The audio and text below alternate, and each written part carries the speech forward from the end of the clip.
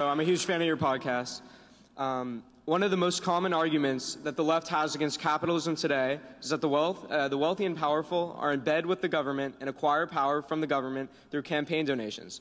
One of the most common arguments from the right against big government is that, also, big donors have a strong influence on the government, and so policy is catered towards special interest groups. Seeing as both sides agree money in politics is dangerous, why continue to allow private donation to political campaigns? So I don't think that money in politics is dangerous. I think money in the government's pocket is dangerous.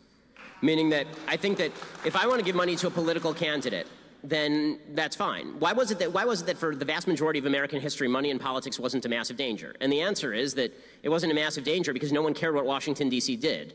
It wasn't involved in your business. It didn't regulate you, right? It was actually unconstitutional for it to do so.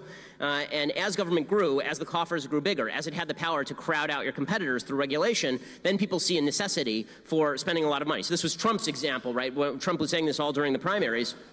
And during the general, he kept saying over and over things like, well, you know, I was involved in giving money to politicians in a corrupt way because that's the way the game is played. Well, that's the way the game is played because there's actually like a giant piggy bank of money at the federal government level. I don't think that banning money in politics changes any of that. You'll just see different forms of people attempting to gather these people in their pocket, right? I mean, you can't stop.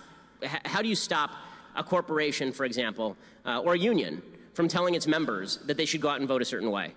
Forget about political donations directly to candidates. How do you actually stop that? I mean, that's an actual violation of free speech, right? I have viewpoints on politics. Those viewpoints on politics, I have the freedom to express those viewpoints on politics. There is no gap, in other words, between political spending on candidates and campaigns and me going out and pushing, going out and printing my own yard signs, or the New York Times printing a story. This is all part of the grand tradition of politics and back and forth in the country. What needs to happen, if you actually want to stop money in politics, is stop letting the government be so damn big. The bigger it is, the more people care about grabbing pieces of it.